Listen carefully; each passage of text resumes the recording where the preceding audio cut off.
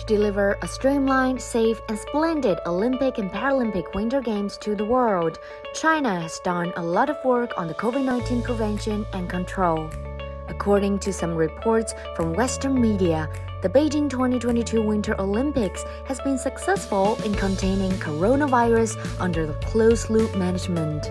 Organizers and athletes have also highly praised the well-planned COVID-19 measures at Beijing 2022. I think we sometimes forget we are actually in the middle of a global pandemic, and we are hosting probably one of the most complex international competitions or events indeed in the world very, very successfully. So we are not complacent. I would take my hat off to our Chinese friends and colleagues for some really, really great work. We are in the bubble, that's clear. It's the COVID topic.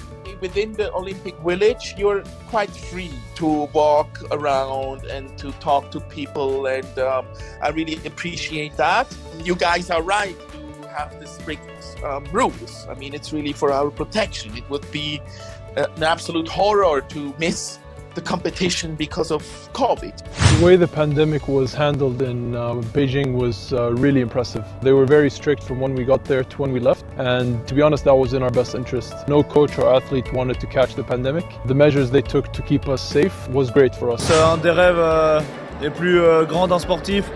Avoir une médaille sur cet événement, c'est la plus belle chose qui soit, alors c'est sûr que c'est hyper important pour nous, et de ramener une médaille, c'est top. El deporte sí está uniendo a los países a pesar de la pandemia, como dices, que para mí fue un encanto ser y ver todo lo que la organización aquí en China pudo organizar.